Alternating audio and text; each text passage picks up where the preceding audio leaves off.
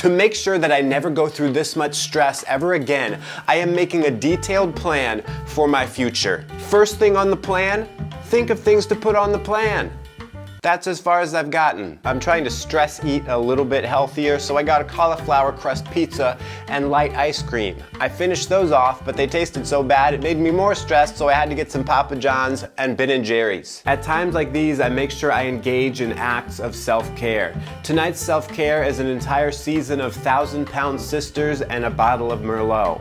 I'm carrying the out of myself. Things are so rough right now. I could really use a...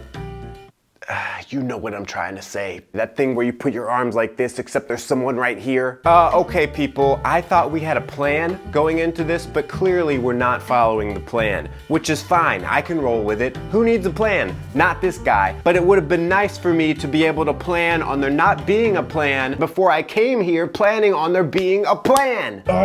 Why do I have to deal with all of this tedious crap now? Sure, I've been neglecting it for the last 5 years and letting it come to a boil, but come on! Really? I know the stress is getting to me because my lacrimal glands are starting to leak. Oh, you think I'm stressed? No! I'm not stressed. Why would you think something so stupid? Just because I'm not my usual nice bubbly self? Well, guess what? That version of me is a chump. That version of me is dead. Time for me to organize my life. Time for me to burn down my life and start from scratch again. Okay, who put trash in the trash can? Trash does not go in the trash can. Trash goes in the paper bag I have by the back door so I can immediately take it outside and there is never any trash inside. The trash can is just for show. Why is this so hard to understand? Sweet Lady Gaga, I am having the worst day ever. A black cat crossed my path, I spilled salt at lunch, and Mercury is in retrograde. You might as well stick a fork in me because I am done. I'm stressed out right now because you're stressed out right now. If you could just calm the down, then I would calm the down. It is literally impossible for me to have any other feelings than those that you are having at this moment. I couldn't sleep at all last night. It's got to be because I'm so stressed.